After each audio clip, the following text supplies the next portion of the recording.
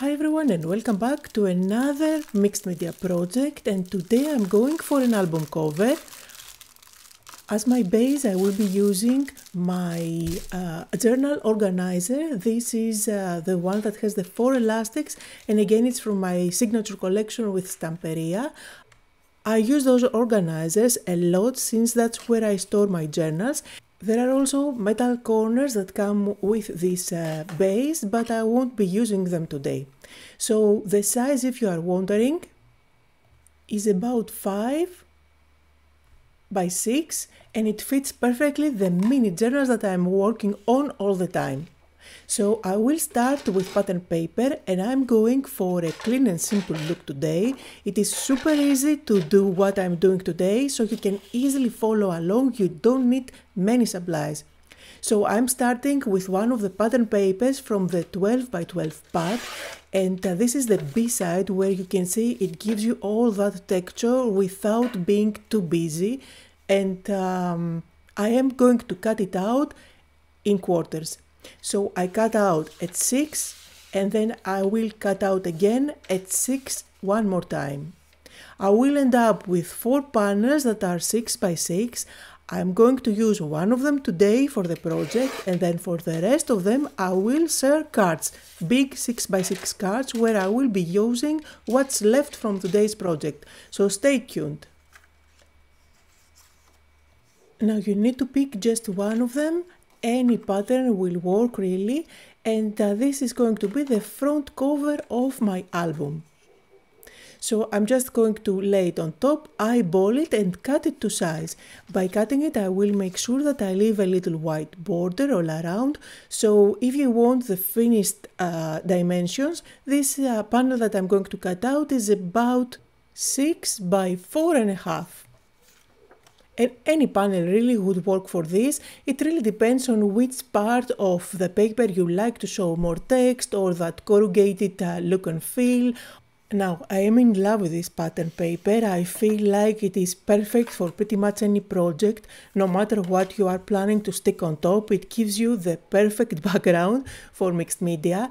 And what is best about this pattern paper is that it is provided to you as a separate page. So you don't really need to buy the whole pad, or if you like this design, you can buy more of it as singles. So anyway, you will find everything I'm using into links down below, just like always. Here I'm just using my double-sided tape to add some adhesive at the back. You can definitely go with any type of glue that you like. I'm going again for a clean and simple look, which means that I'm not going to color at all my base. The organizer is going to stay white. However, if you want, you can definitely cover it up with acrylic paint at the color of your choice. I don't want to have that vintage look and feel on my project. I want it to look fresh and modern. That's why I'm going to leave it white as the base, and then on top I'm just going to play with other elements that include ephemeras, decorative chips, papers. So I will be combining many different things, but not paint. I did use my scissors to distress the edges a little bit. This fray on the edges is going to give some extra texture. And now all I need to do is to remove the tape and just place it on top of my journal. I will make sure that I leave that white border all around, and I'm trying to align it as good as possible. And of course this step is way easier to align if you use white glue at the back instead of double-sided tape, because you can easily slide it on top. Now these are the ephemera from the same collection. I will be going with this big window, and I will combine it with the girl. Now you can definitely cover up the inside and the back by using the same pattern paper if you like, especially if you buy a couple of them. And it can have the same look and feel all over, inside and out.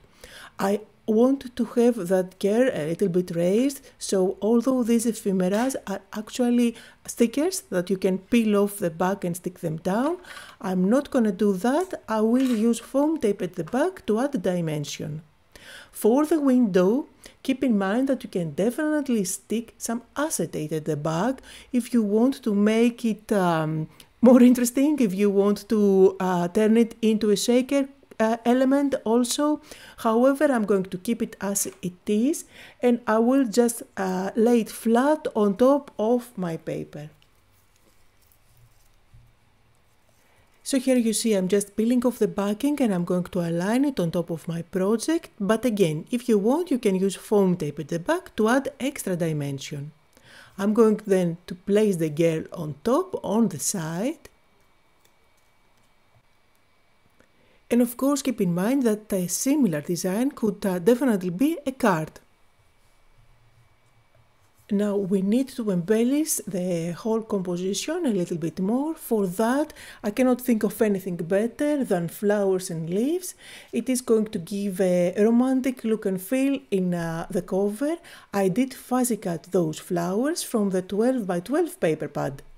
So I'm just going to play around, decide where everything is going to go.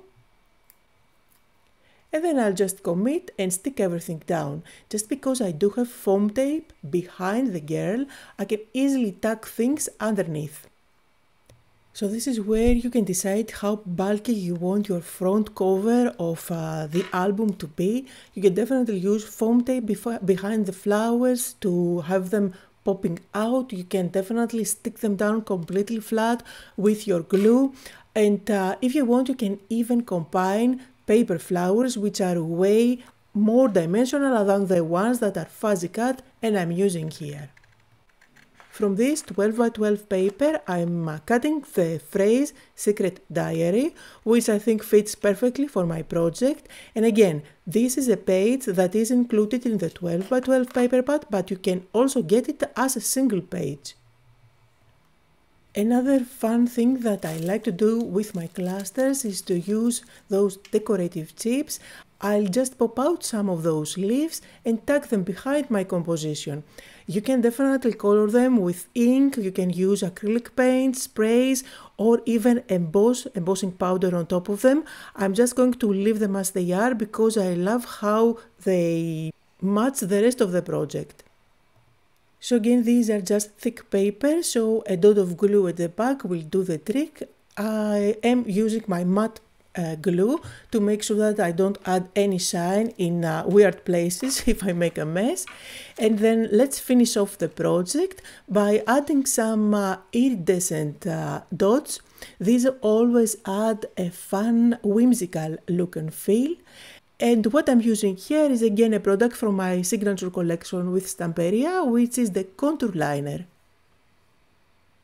And again, remember, you can use the pattern paper to cut out panels and cover up the rest of the booklet if you like, or even completely color it with your acrylic paints. So that was the project for today. I hope that you had fun and that you got inspired.